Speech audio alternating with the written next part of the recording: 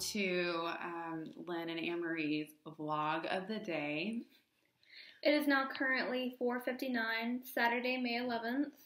We're having a party. We made smoothies. Cheers. Protein powder. And we're talking about a lovely writer today from the Jacobean period. And Aemilia Lanyer. yes, Aemilia Lanyer. She was a BA of her time and also a feminist of her time. Shakespeare notified her as the Dark Lady because of her writing style, and she was also the very first woman to be established as a poet and author. That's right. And apparently she was pretty scandalous as well. So she came from Italy with her family. Land of the courtesans. Yes, and they were all musicians for the court of Henry VIII, right? Yes, and then she had an affair with Elizabeth, Lord Chamberlain, Henry Carey, and he got her pregnant. So that kind of led to the downfall of her career. And she actually had to get married because, you know, can't get married. Or Had to leave court. Can't have a baby without being married. So Literal whore. Yes, she was a whore of her time. Or courtesan. Courtesan, yes. But she did get married to a lovely guy. His name is Alfonso Lanyer. And her efforts to establish herself as a writer during her own time was not appreciated, and her fortunes dramatically decreased. Yes, and so her time at court basically essentially came to nothing except for getting knocked out. Yes, and however, she did marry a musician. So that was like the only dignifiable thing throughout her career. Yes. Unfortunately, their marriage did not work out very well, and in the end, she was very poor. And due to that fact is because she had to start writing her poetry, and she turned to her intellect in order to do so. So today we are going to share with you some cool characteristics. We're going to talk about one of her famous poems, Eve's Apology. In Defense of Women. Yes. And we're going to kind of give you an overview of what it's about. And basically it focuses on the satire and sarcasm, however you want to view it, of women's defense in the form of biblical times, because men were so masculine, and here comes Eve and so forth with, like, you know, her dainty little self, yet she gets blamed by God for all massive sins. So basically, I'm playing Adam today, and today I'm Eve, but my name tag fell off my bosom area. Wow, way to go! Why do you have breasts? So because I selected a forbidden fruit from God's tree of evil or good, so you know. Forbidden fruit. I'm a terrible person now. Yeah. Well, we all can't be perfect. Like me, Adam stands for all men. Or the promiscuous Aemilia Lanyer, for instance. Well, again, we're talking about Aemilia. So let's get back to it. All right, so Eve's Apology in Defense of Women. So one of the first characteristics of the literary period, which is the Jacobean period, is the literature focuses on the mind instead of the heart, which is clearly seen because Eve picks the apple, which gives her all knowledge, and that is ultimately why God sends her to mankind, because she has become mortal, and with becoming mortal, her and Adam gain the intellects and aspects of human life. And so we're going to read you some quotes from the poem itself. And the first quote, I'm going to read about Adam. And we're going to just kind of show you how Aemilia, this is her stance on basically humanity. So how Aemilia feels about Adam, or as you could say, men. So on line 41 in her poem, it says, "Who being framed by God's eternal hand, the perfectest man that ever breathed on earth, and from God's mouth received that straight command, the breach whereof he knew was present death."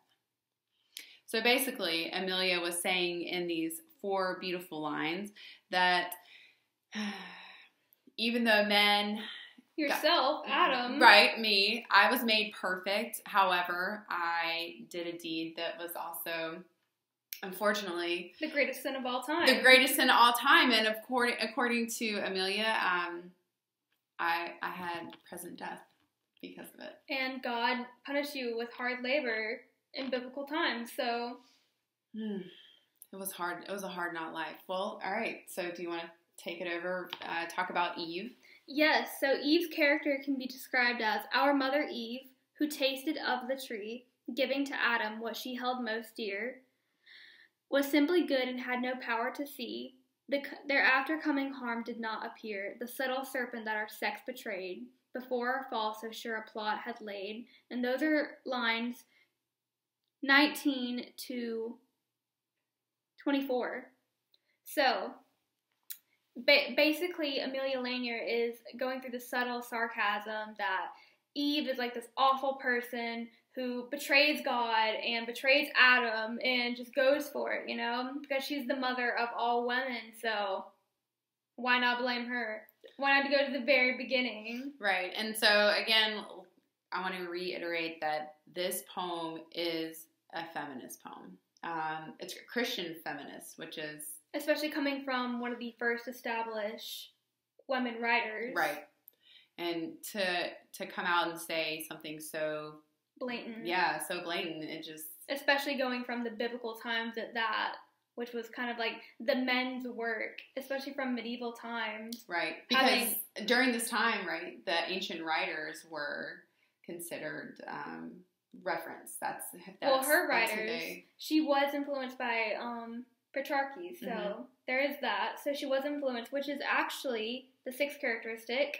Ancient writers became their inspiration. Latin ancient writers. So there you have it, folks. And we can just... and as well as her actually using the Bible as a sense of how she wants to go about her feministic viewpoints. Definitely. And so we have some more characters that we want to share with you. The first one is Pilate. And he is actually a real person. And he crucified Jesus. Yes. And in lines 1 through 5, we can describe him as, now Pontius Pilate is to judge the cause of faultless Jesus, who before him stands, who neither hath offended prince nor laws. Although he brought into woeful bands, O noble governor, make thou yet a pause. And this is basically going into the conversation of feministic viewpoints as well, because Pilate's wife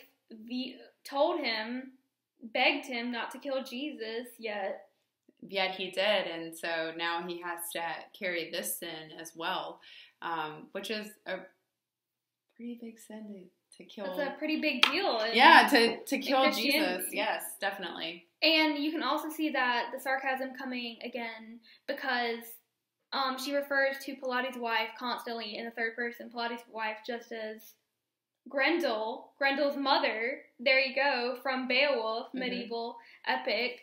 So you can definitely see her bringing in that incorporation of undermining women, yet having Eve represent the strong sarcasm that women bring with the intellect from the forbidden fruit. Well, thanks for hanging out with us today. If you want to get our smoothie recipe, just hit the follow link down at the bottom, and don't forget to subscribe and like this as well. And we will see you next Saturday at 4:44 p.m. Bye. Bye.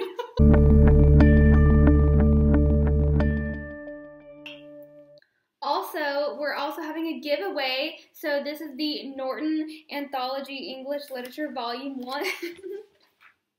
With the bookmark that just fell out. So if you want to be able to get this amazing product that we're giving away, then just go down in the comments below and tell how you hit the notification bell in the corner. So thanks, guys. Thanks. You definitely want this. Yes, and also put a comment in there also how much you love us. Very much so. Because we like love. We want to feel important. Thanks.